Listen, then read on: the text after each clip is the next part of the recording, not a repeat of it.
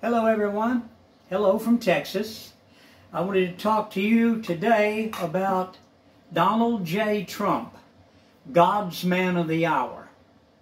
Now, if you remember history, if you were taught history, the people in Washington, D.C., they did away with all history in school. There's only one kind of history taught now, and they sure don't teach about World War II and the different presidents that really made the difference in our world, and the men in our world that were considered God's man of the hour.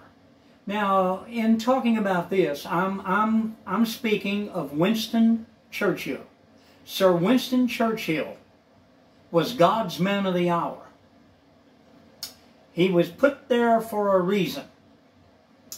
Okay, now, Franklin Delano Roosevelt, he was God's man of the hour. He was put there for a reason. Okay? John Fitzgerald Kennedy was God's man of the hour. Him and his brother both were put there for a reason. But the ones in charge in Washington, D.C. had him murdered and his brother and had them removed because they were not going along with their agenda. The warmongers wanted to continue the war. They're making all kinds of money. I believe they said that when Lyndon Baines Johnson, who I believe is the one that ordered the hit on Kennedy with the CIA and the FBI, ATF, you know, the list goes right on, but that's another video. But you understand what I'm telling you. Okay, now, the man, God's man of the hour, was also Ronald Reagan. He came on the scene and just changed everything. Okay, well now, fast forward to 2016. God's man of the hour was and is Donald J. Trump. And we know how the election was stolen in 2020. We know what they did. We all went to sleep at night, and Donald J. Trump was 850,000 votes ahead, and we all woke up the next morning, and the Democrats found big old duffel bags loaded with votes just laying out in the street. And the only name on the votes was Joe Biden. There wasn't anything else checked off. What a scam. How did these people get away with what they did? And remember when the Republicans, they were supposed to be monitoring things? They just closed the blinds on them. Then that video, you know, showed them pulling duffel bags and suitcases out from underneath the tables, going over there and running them over and over again through those crooked machines that they brought in. Remember that? Yeah. Well, our man of the hour is Donald J. Trump. I'm voting for him.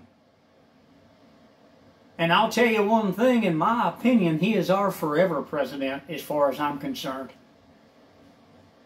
This man will restore America to the status that it deserves. That these people that did what they did in the election in 2020 and put the people that were never supposed to be in Washington, D.C., they put them in there. I'm going to tell you something right now. Donald J. Trump, I firmly believe, is God's man of the hour. Pray for Donald J. Trump, because he needs our prayers. Remember what they did to John Kennedy and his brother, Bobby Fitzgerald Kennedy. They had them removed from the earth because they weren't going along with their agenda. Anybody that bucks the system on these people, these tyrants, these dictators in Washington, they will have them removed. Remember that eyewitness that was going to be testifying against the Clintons? Washington, D.C., they shot him in the back. He was running, trying to get away from those people they sent after him. They shot him right in the back, killed him right there in Washington, D.C. Remember that? No, they don't want you to remember that. You're not going to hear it on the media. The media's covering up for them people up there. Why? Because of bribes. That's why. Look at our Department of Justice.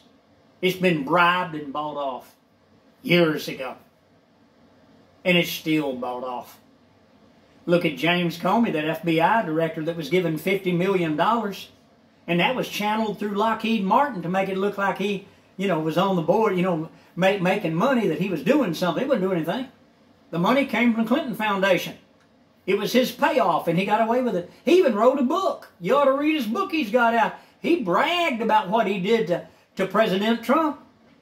He's a traitor. James Comey's a traitor. As far as I'm concerned, that man, now that's my opinion, okay? That's my opinion. And my opinion also is that Donald J. Trump is God's man of the hour.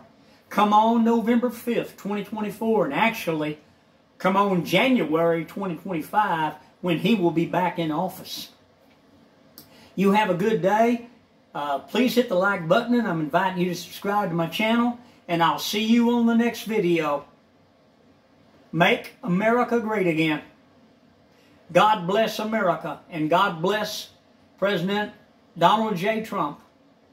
Goodbye from Texas. Have a good day.